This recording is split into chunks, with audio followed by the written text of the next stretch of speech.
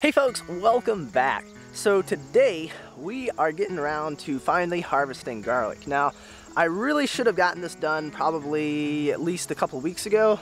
Here we are, I guess end of July, beginning of August, something like that, and we're a little bit past when we should have had these up. As you can see, all the leaves on our stems are dried up. I should have gotten it when some of these were still a little bit green, but I guess, you know, better late than never. All right, so we're gonna just harvest these, I guess, in the same order that we planted it. And we're gonna start on this row here, and this is a hardneck variety, and I believe that this one is Music, if I recall right.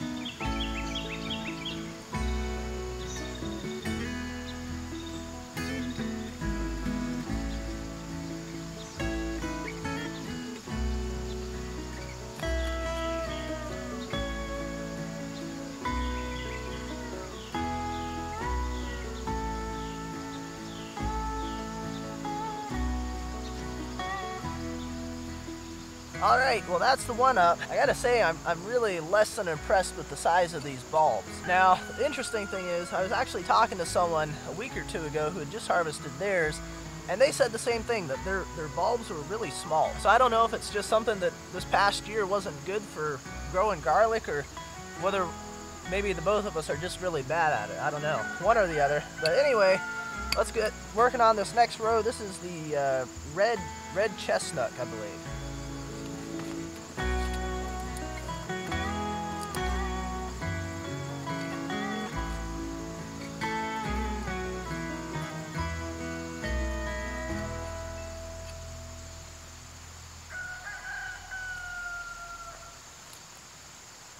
So the Softneck is right through here, but I'm going to skip that, and we're going to do these guys here right in front, because these are more of the red Chesnook, and so we'll just go ahead and get all those done at the same time.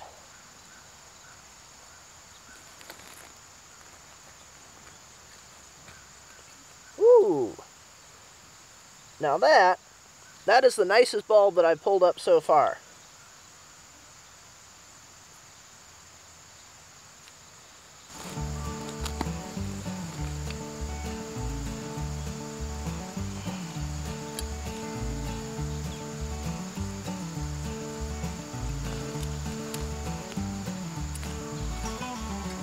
Alright, well I guess while we're on this road, let's go ahead and see if our elephant garlic did anything.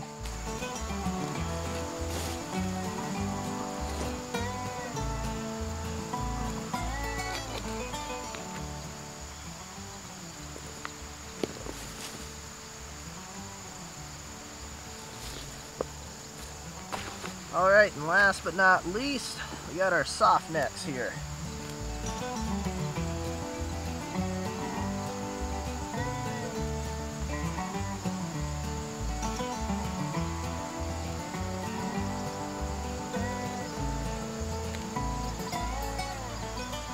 Alright, well here we have it. We got our elephant garlic, our Softneck, that's the red, yeah, that's the red Chesnook, and then that over there is Music.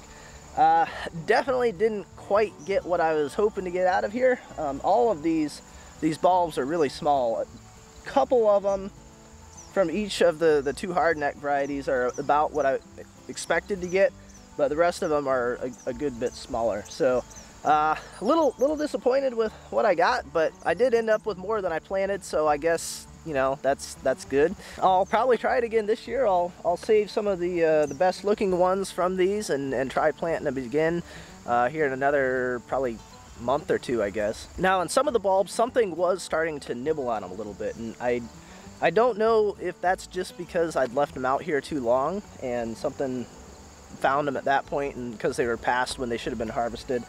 That's probably my guess. It was just because I'm a little late getting to it, but for the most part, they look all right. Now, I might do something with trying the different types. I'm not quite sure how to do that, and seeing if I can even notice any difference in the flavors between them.